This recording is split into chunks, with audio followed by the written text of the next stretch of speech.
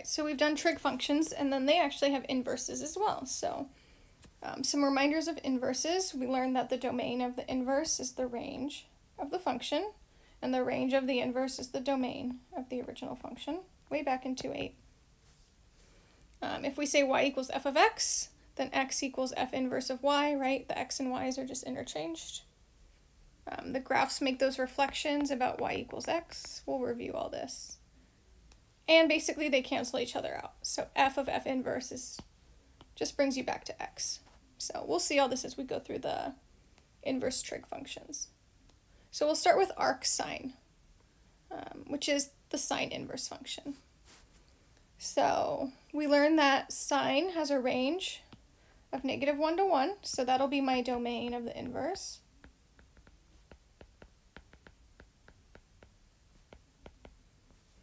But it's not a 1-to-1 function. That horizontal line test, right, doesn't pass.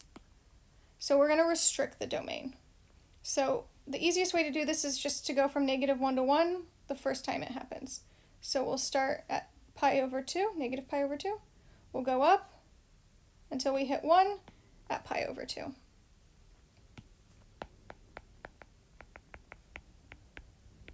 And that covers all the values. If I add any more, then we fail the test. So it's not a full cycle, it's just one version up. So restrict domain to negative pi over 2 to pi over 2. And so then we call the inverse sine, sometimes we call it arcsine, or we call it sine to the -1 power. It's not like 1 over sine, it's an inverse function. So that's not the same as 1 over sine x. So that's why people might prefer arcsine. It's an inverse function. So the domain will be -1 to 1, because that's the range. And then my range is the domain, the restricted domain. So it'll be negative pi over 2 to pi over 2. And then we'll take the graph. So we'll take that green piece and we'll reflect it. And here is the graph of arcsine. You'll notice just that the domain and range switch, right? So the original function went from -1 to 1. So now my domain is -1 to 1. The original function had a domain of negative pi over 2 to pi over 2, so now that's my range. So you'll see they just switch. So let's try to find some values of arcsine. So here's the formal definition. Arcsine or inverse sine. Y equals arcsine is the same as if x equals sine of y. So these functions, you'll notice, we're actually outputting an angle. That's a good thing to remember. Versus the input. So my domain and my range. So we use these to output angles. So for all of these next examples, if we're evaluating an inverse sine function, our solution should be an angle.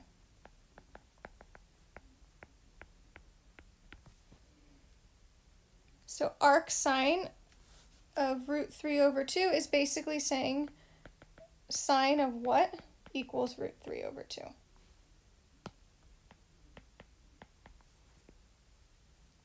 So we'll go back to that unit circle. Sine is positive up here. So √3 over 2.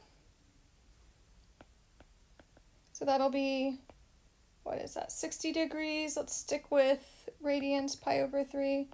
It would also be 2 pi over 3, but we just learned the domain was negative pi over 2 to pi over 2 for arcsine. So we have to restrict the domain so that there's only one output. Otherwise, there's lots of outputs.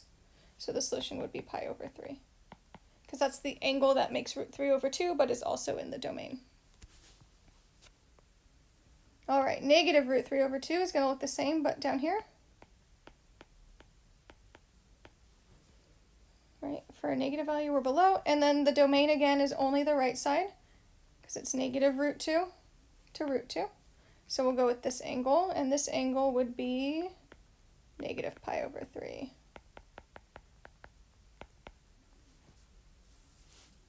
Right, there are more solutions, but because the domain is restricted, the range is only within on the right side of the graph.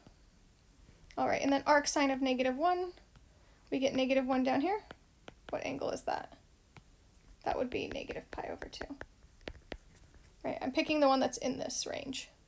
So you could also say 3π/2, right, but that's not in the range.